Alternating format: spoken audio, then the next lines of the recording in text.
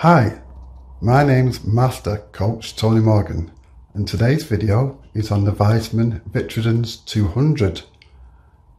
We're not going to be really looking at the bar itself today. What we're going to be looking at is the installation, and we're going to be looking at what defects you can spot on this installation. So I'm just going to go through various parts of this installation so you can see an unvented cylinder there.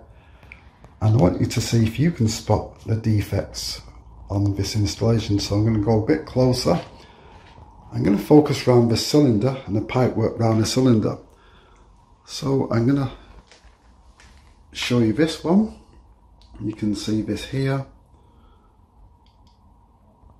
Now I want you to point out what you can see what's wrong in the comments box.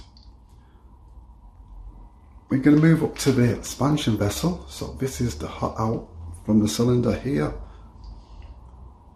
and this is an expansion vessel, you can tell. But again, what do you think is not correct?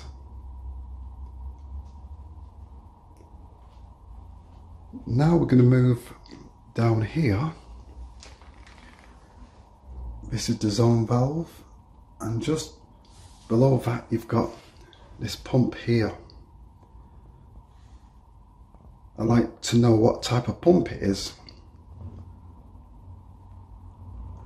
So if you look at the pipe work to this pump, and then I'm going to go here, the outlet of the pump, see where it's connected to. That's the inlet of the cylinder. Going at the bottom. What do you think about this pump? And again, as I said, if you want to tell me what defects you can see on this installation. This is a cold water inlet, pressure reducing valve.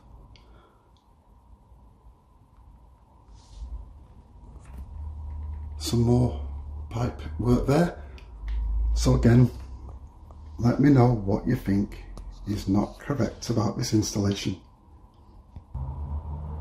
That's the temperature relief valve